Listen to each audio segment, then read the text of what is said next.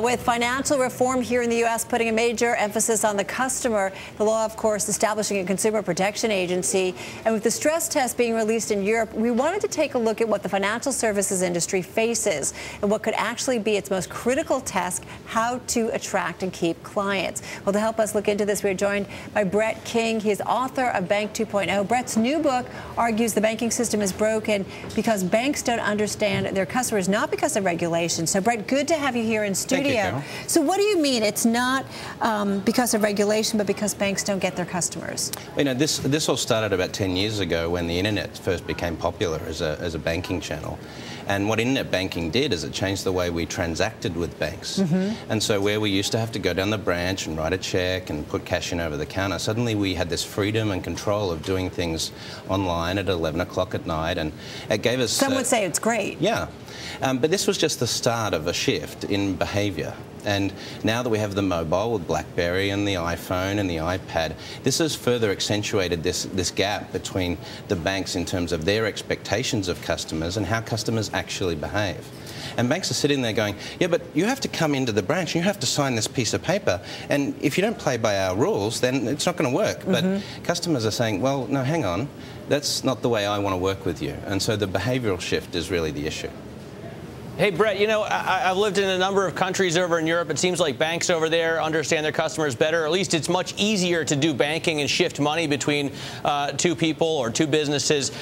Why, though, do the U.S. banks continue to make so many billions of dollars in profits every quarter if the system is broken? Well, you know, banks don't make a lot of profit from the retail side of the banking. They make it from their proprietary trading, the investment banking side of things. And so they sort of feel like, well, you know, we don't, a small part of our profits come from retail, so we don't have to do too much in that space. But I think, you know, recently with regulation increasing in the investment banking side and so forth, there's more pressure on them to make a success out of the retail side of the bank. And this is where the gap is growing. And in Europe, you know, you've got a lot of competition there. Okay, there's competition in the States, but you've got competition from different banking models. ING Direct's been very strong in Europe, and you know, the competition on the digital side has driven some of that. Why is it so important that you think banks get it right?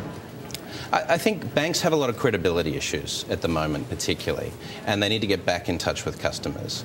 And at the moment... But do they really care about the retail customer? Well, you know, there are banks that, some of the banks care about retail customers, others are like, it's a periphery to our core business of making money. I think what's going to happen in the future is you're going to start to see a marginalising of banks, and they're either going to become wholesale providers of product and services, or they're going to be customer facing and really have a strong customer interaction. And you know, PayPal and you know, Bank Simple, Square, these sorts of things that are coming now are really separating the customer experience from the bank. So the banks are going to end up just being sort of the wires and product manufacturers rather than actually owning the customer to some extent. Hey, Brett, can you tell us some of the banks here in the U.S. that do understand the customer, some of the banks that are getting it right and allowing customers to do more things like you would do on PayPal or like you could do in a European bank? Well, you know, one of the Twitter guys has just announced recently, Bank Simple, he's going to come out with this thing. That'll be interesting to see how that pans out. But, you know, Wells Fargo has had a big investment in social media. They've done quite well with that. They've tried to reposition themselves. They're starting to call their branches stores and things like that. I think that's good. Bank of America has had massive success with mobile banking. You know, they've got already more than 4 million customers using mobile banking. But most banks in the States still don't even have an iPhone app. You know, so this is the sort of the issue we have. Is there any bank out there in particular that you think is really just kind of missing it? Yeah. Well, I'm putting you on the spot here a little bit. You are.